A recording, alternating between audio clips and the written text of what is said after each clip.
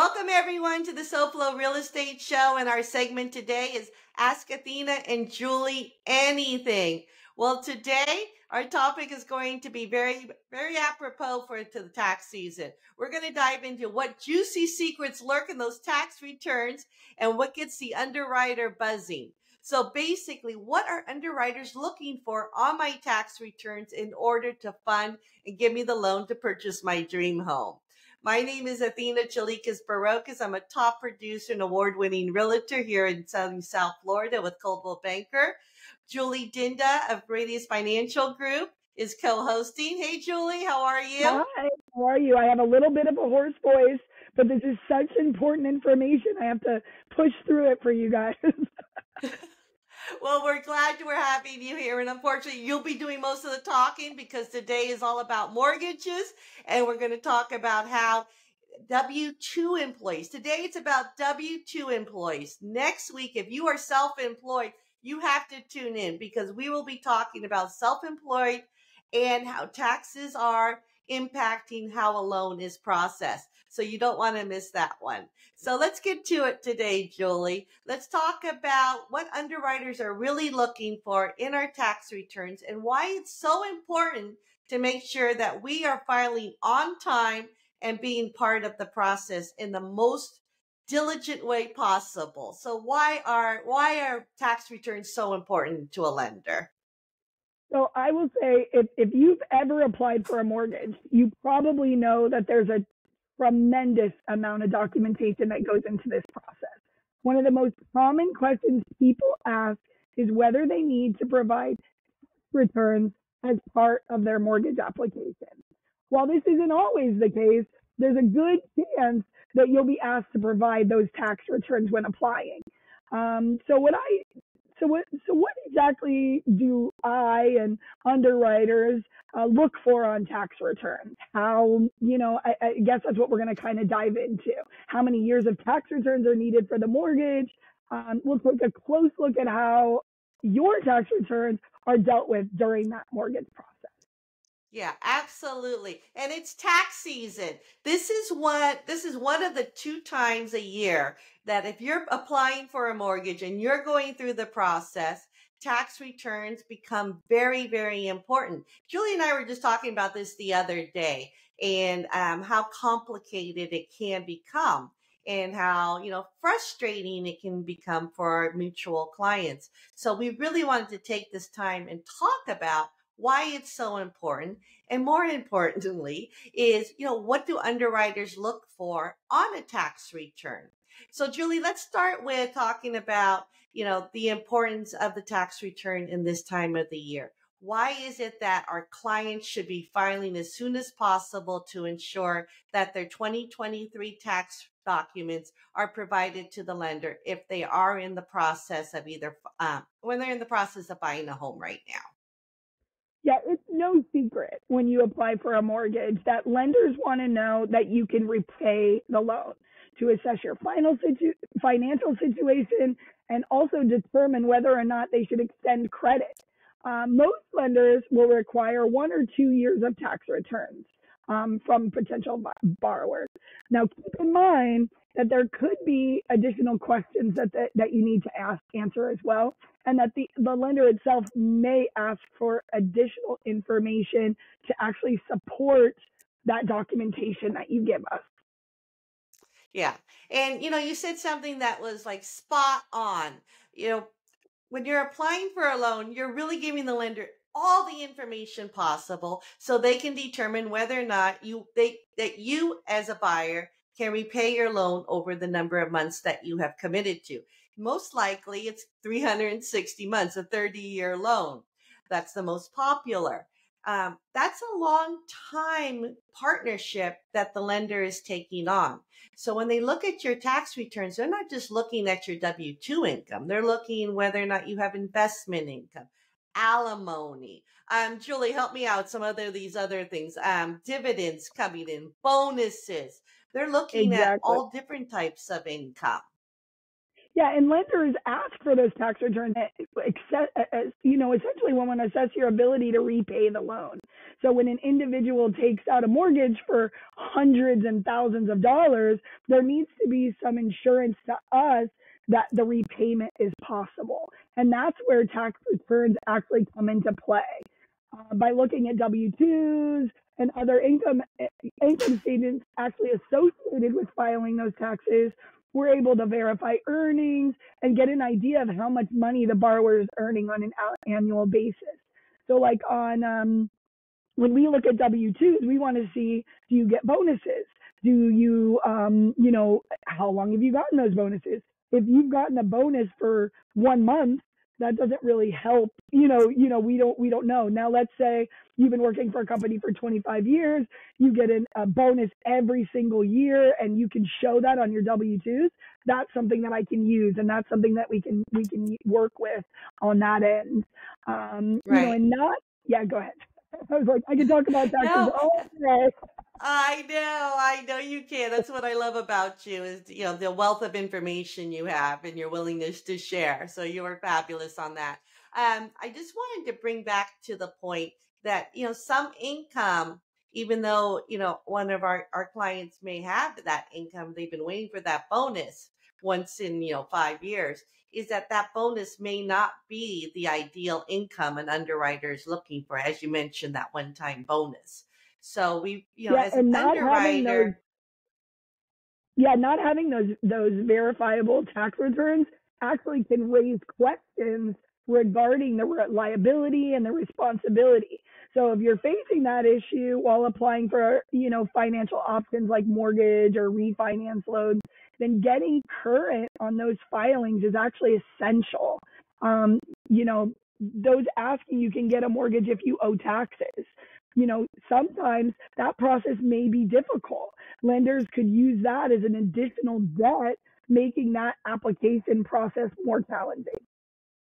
right, right. And we've spoken about pre-approvals and how important it is to make sure that you meet with your lender ahead of time to create a very favorable application. So if you're interested in more information on pre-approvals, we have that in our previous show. But remember, we were sharing stories the other day, and we were always like, oh, if they only listen to us, Julie, if they only listen to us. And you had that great example, and I think it'd be a great time to show it today. So share with our audience what transpired on that transaction. Yeah, absolutely. So I think, the reason I tell people that every, transaction is its own unique transaction. Timing is very, very important.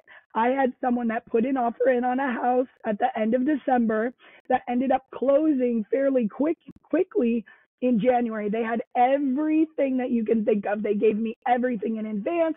They had everything that was like a perfect client. They had everything done. Well, when the underwriter on, January, 13th before their closing took a final look, they actually came back to me where I thought we were going to get it clear to close, and we had approved with conditions, which means that there's something that the underwriter is looking for. And so what ended up coming back on that condition was it was January, 15th, and they wanted 2023's W-2s because they got it January 1st. And, as a lender, we want the most current and the most accurate. So it was a little frustrating for the buyers because they had done everything we asked for them to do, and they were amazing, one of my favorite clients ever.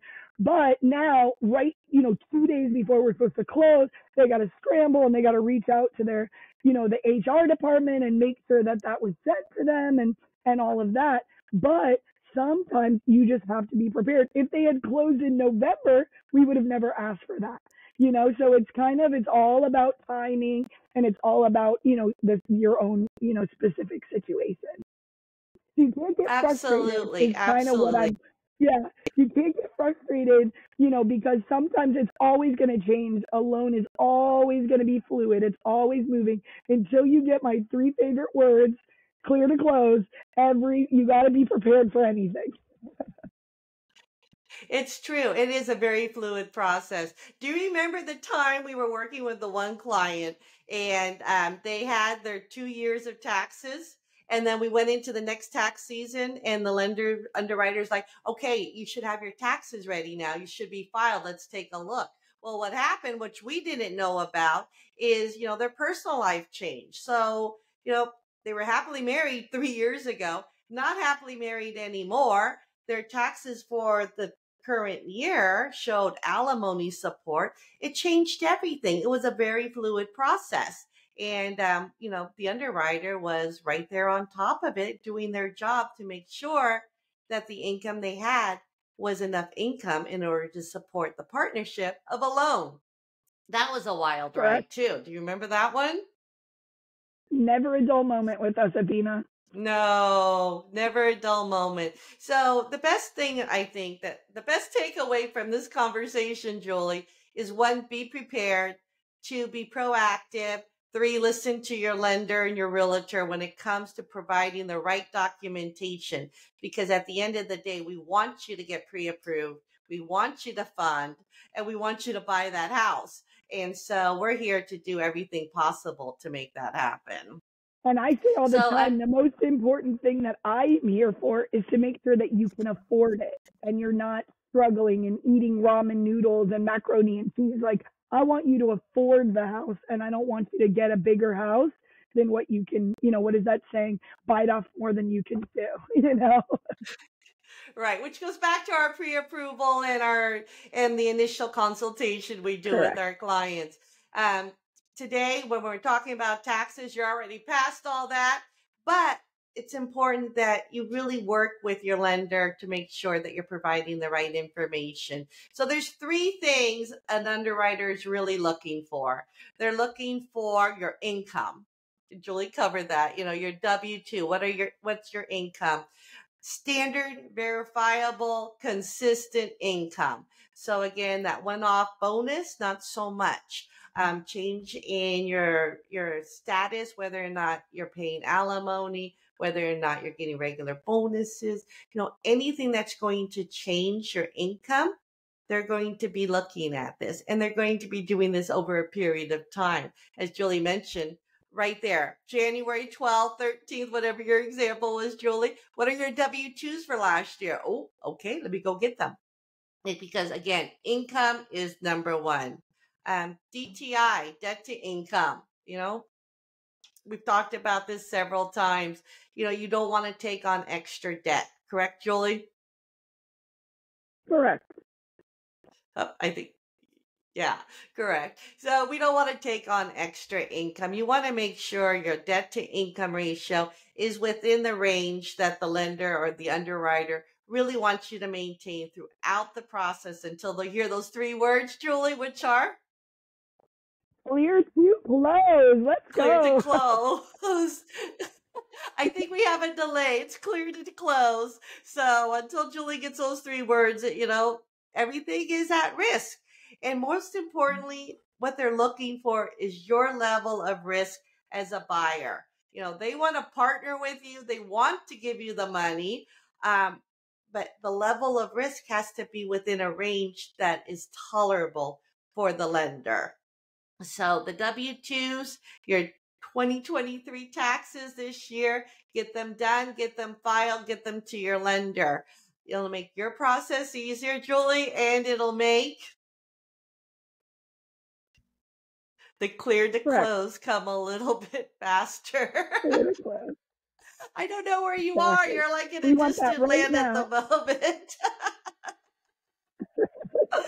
Oh my goodness. So Julie, what other words of wisdom do you have regarding the tax season for W-2 employees this year? Any other words of wisdom? Yeah, I mean, I would just say make sure that you're keeping you're staying organized, you're keeping your W-2s readily available. Another thing to keep, if you're looking to, purchase a house, another great thing for us as lenders is your last paycheck. If you can have access to that last Mm. paycheck of, 2023 or the last paycheck of 2024, it actually breaks down what your bonuses are, what your commissions are, what your pay is.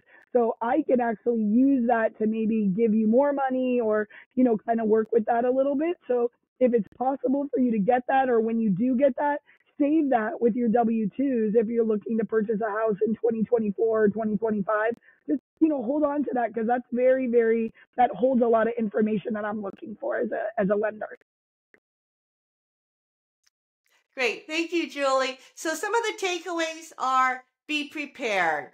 If you have financial documents that are going to be required or may be required for your lender regarding your income, regarding your debt, save them in a file. You will need them for the next 2 years or 2-year period of when you buy your home.